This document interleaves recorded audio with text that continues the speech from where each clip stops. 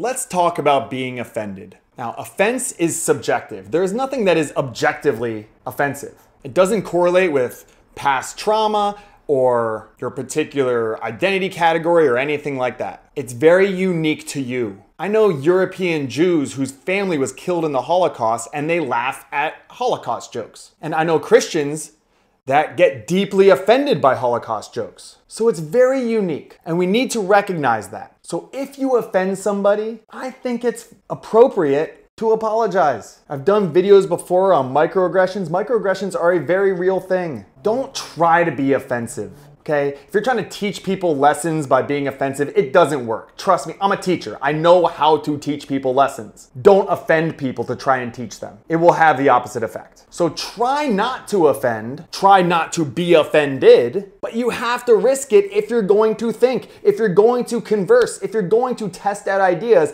That is the risk you take. And we all take that risk as soon as we start venturing off and challenging ideas and thinking. But that is the risk. And we all get offended by something. We all have our trigger points. But I do want to say, don't be offended on behalf of. And looking for ways to be offended or be emotionally hurt is a bad approach to life. There will be plenty of things to offend you and hurt you. Don't go looking for them. They will find you. But in 2021 culture, it is valuable to be offended. If you are offended, then you are held up in a lot of circles. If you are offended, then you feel a lot. Therefore, your perspective is more valuable than someone who is not offended. But that is not true, and that is not a sustainable way to run our society. When you aim to be offended on behalf of someone else, it gets really murky really quick. I have watched minorities view something that was racially insensitive and say, well, I'm not offended, and then have like white liberals say, well, you should be. I'm upset. You should be upset. You know, like, the concept of you should feel this way because of these identity markers,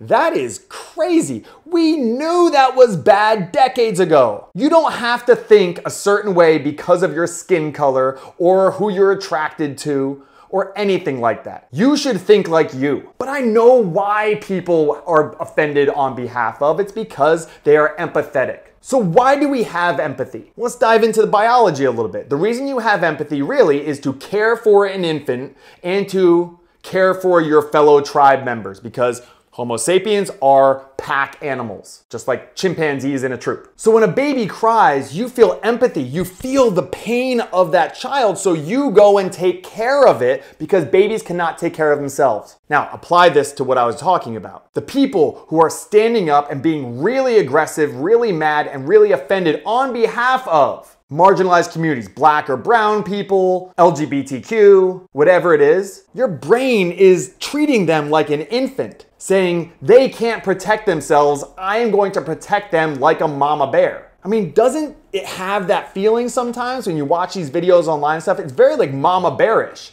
It's like, you do not say that to this marginalized person.